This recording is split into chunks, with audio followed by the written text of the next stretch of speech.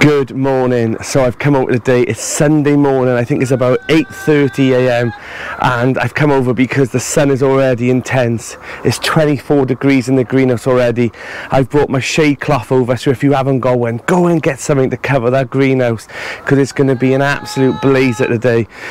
So I've been over all week and I'll show you all that through the clip anyway, but for this moment now I need to get that shade cloth on before the sun comes out and I need to water everything. Let's go.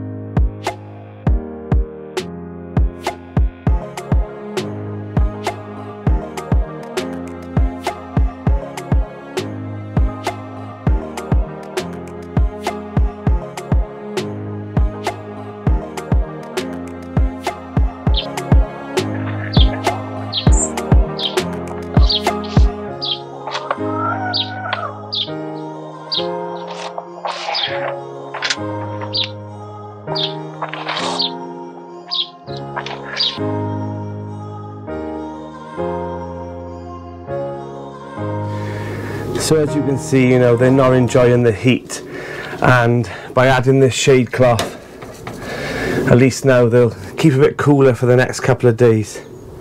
So an update on the melon challenge. So I've got some form of life.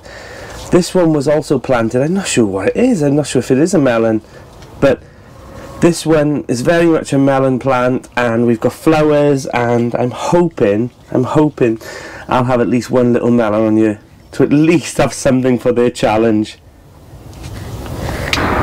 So I know I've been saying that I'm going to do a refit of the solar panel on the shed, and that will happen. However, I was putting it off because of the heat, and then also another twist of the fate of the plot is that I've decided that I'm going to sell my little shed. I know, but I love it, but I'm just not using both sheds. I'm just moving from one to the other. I just think if I just focus on one little shed, it'll give me a lot more space, you know, in this area to be putting another 2 beds in, because you know what it's like. You think you've got enough space and then you run out, and I've run out. So the sheds go in sometime through the end of summer, and yeah, I'll be putting some more raised beds in there. So next year, more growing space. So there will be a solar panel obviously video coming up, because I'm going to have to put the solar panels on the chicken coop because there's a bigger surface area on the roof and it gets a lot more sun, to be honest. So I'll be fitting those on in the next week or so, and I'll put a video out on how I wired it all through, and I just think it'll be a better video because I've already got it set up in the shed, so I would have to be taking it all apart just to show you all guys how I did it. So that will be coming up. I'm excited about that because it means that I've got more area on the roof to put 2 big panels on this, so I'll have a massive amount of energy stored now for the next month or 2, so that'll take me through winter as well for lights and keeping everything going. So what's gone on this week? So we've done so much. Like, I've been over here all week, you know, harvesting and weeding and planting, and we had a skip delivered for some of the old plots down the bottom that are not being used, and me, Mark and Nigel, we came over and we what's the odds, we pulled up some of the rubbish that was down there to put into the skip, and we found a wasp nest. So Mark had to come out with his bee suit on. Oh, it was a nightmare, but we got through it, and you know, it wasn't as bad as I'm making out, but it was, you know, it was an eventful thing. And then, you know, it was just nice just to spend some time just to helping someone else's plot out, clean it off, ready for the next people to come on. And then I grabbed 3 old jam jars in the shed, and I had some some fruity cider and out my cool box, and we all just enjoyed a nice glass of cold cider at the end, and it was just nice just to spend some time with some of the allotment men. So yeah, right, I need to show you some things because there's flowers growing everywhere, there's fruit, there's chillies, there's tomatoes. Let's show you what's going on. Look at these beautiful flowers, like I absolutely love them. And then we've also got down here some more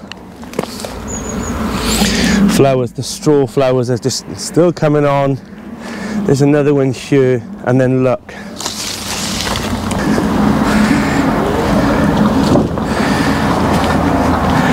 Let me show you what's going on. So the lettuce, look at this. It is full of tomatoes and flowers, and we've even got some tomatoes here to harvest today. And also, some chillies. So I'm really excited, and loads of flowers. And we also got some algae mangoes coming here. So these two, sadly, they still haven't come to nothing. This was a long red Marconi, and for some reason I always struggle with these. And this was the habanero. So maybe something will happen. I dotted some basil in between, and my best ones so far are these ones.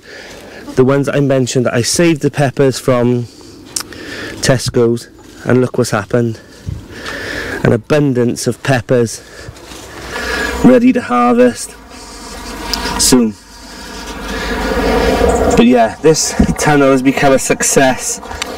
The house tomatoes, they're all on you now. They're all going crazy. I really should stake these up now. So yeah, jobs. So nothing's perfect in your allotment or your garden, as you know. You can show all the nice flowers and the pretty pictures and stuff, but there'll always be that area where you think, I can do better, I will do better. Look at my beetroot area. So it's gone to seed. So I've not harvested them. I've not harvested them. You know, there's some decent beetroot, but there's also some stingy nettles, but there's also some little trees growing, and some little trees growing, and some spring onions that went over, and some spring onions that went over. So I'm going to need to clear this bed out. So I'm going to need to clear this bed out. Decide what I'm going to put in here next. Decide what I'm going to put. I also cleared out the shallots and the sugar snap peas, so it gives a bit more space in here now. And I've got still got some lettuces in here. I think these are the little gems. These are little gem lettuces. Yeah, things are ticking on now, but I need to concentrate some time on weeding some of the beds and sorting some out, because I'm finding some little nettles coming and stuff, and you don't want those to bear root and get in there. But yeah, and the same on here. I've got some little gem lettuces in, but I'm also finding some weeds and also a little bit of bindweed here.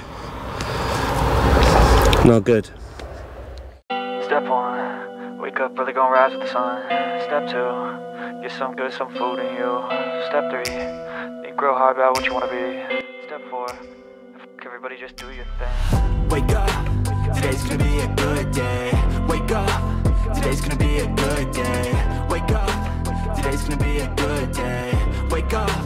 Today's gonna be a good day. Wake up. Today's gonna be a good day.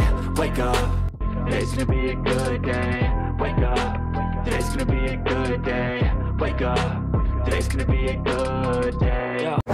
Let me come and show you this absolutely beautiful sunflower. It's called Autumn Beauty. I sowed a few of them and one has already come to flower, and for some reason my sunflowers are not looking at me this year. They're all facing away, but I know they do turn with the sun. But let me show you what it looks like now. It's absolutely beautiful. How beautiful is this? This beautiful Autumn Beauty. So I'll definitely be sowing these next year, and I can already hear Jane Kelly saying send me some of these seeds, because she does like her sunflowers. So if you haven't already, go and take a look at Jane Kelly's allotment channel. She is absolutely hilarious and it's beautiful as well, so go take a look over to her channel. I'll put a link in the description. Right, let's get a job done. Look at this audience of Italian whites as you enter the plot. It's beautiful, the fact that they all just sit there all in different directions, and I know they're all pointing at the sun right now, but there's loads more still to come. So this should be a massive audience of sunflowers. So it's just nice to just dot those flowers in between all your plots, and a nice contrast with the green behind.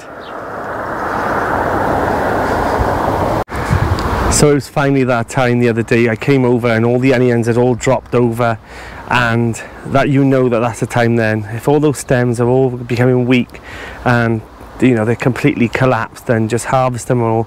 And as you can see, the onions now are all stored on this bit of mesh, which is handy because you just push them through the holes, and yeah, they'll dry up here lovely now. One thing I loved the other day, another, like, you know, those little moments on your plot that you just think, would that happen again? I got onto the ground and I decided to weed all that bed after I harvested all the onions, and this little robin that's been on my plot for ages, she flew down. She was right underneath the plot, you know, on the bed, and she was about a foot from me, and she was, you know, I was weeding around and she was collecting worms, and it was just those little special moments that you have in your garden or your allotment that you just think, you know, that's a memorable thing. And yeah, it's just lovely to see that you've grown this area that wildlife are wanting to live in. So it's that time of year, you know, end of July, and you know, any plants you've got, just put them in. As I always say, sink or swim, chuck it in, and that's what I'm going to do today. I've been given this aubergine plant, and yeah, I'm just going to pop it in the bed outside. Not the ideal day to be putting out because it's going to get warm today, but I'm going to plant it in, give it a good watering, cover it over with a bit of shade, and like I said, you know, you've got nothing to lose. I've got this extra space in this bed that I have the onions in, so I'll just pop it in there, and if one aubergine comes from it, it's better than nothing. An example of just chuck it in and hope for the best, you know, I had a side shoot off my tigerella about a month ago, and this is what I did. So I just popped it in this bed, stuck it in the ground, and look, in between some lobelia and a lettuce, I got some tigerella tomatoes. I mean, I'll have them for nothing, you know. So what's the point? Is, you know, if you've got a bit of space, just pop something in, a side shoot or an extra plant, and hope for the best.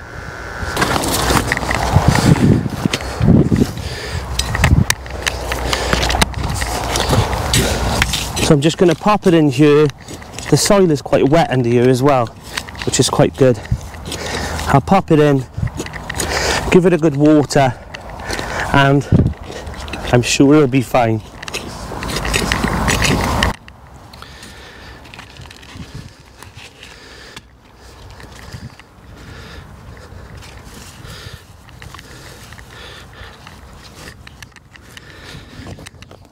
So now this is in a couple of days time, when it gets a bit cooler, I'll put some winter cabbages in. I've got a few spare, and that's where they'll go here, but I'm not risking them today because I definitely want them for winter.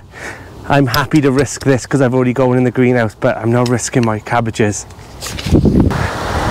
So Mark's just popped over. He's given me a jar of fresh honey from the plot. So how local can you get? 2 plots down. He had 70 jars from the hives this year. So yeah, I'll enjoy that. Maybe even keep it for Christmas for some parsnips. Another little tip as well is to ensure that these, if you've got these auto vents for your greenhouse, ensure that they're up to the last thread today, so that you give that maximum amount of vents and airflow in your greenhouse. And Nigel's just popped up a crystal lemon cucumber. So I gave him this plant, and twist of fate is mine rotted a few months ago, and it's just one of those things, but luckily his came to fruition and he's given one. So they just taste the cucumber, but they look like little mini lemons. So let's have a go with that tonight with a bit of salad. And that's what it's all about. It's about sharing. Like, I gave Nigel an aubergine plant today and he gave me a crystal lemon back. So, and the same, you know, Mark gave me the honey and I gave him some beetroot because he had a failed crop of that.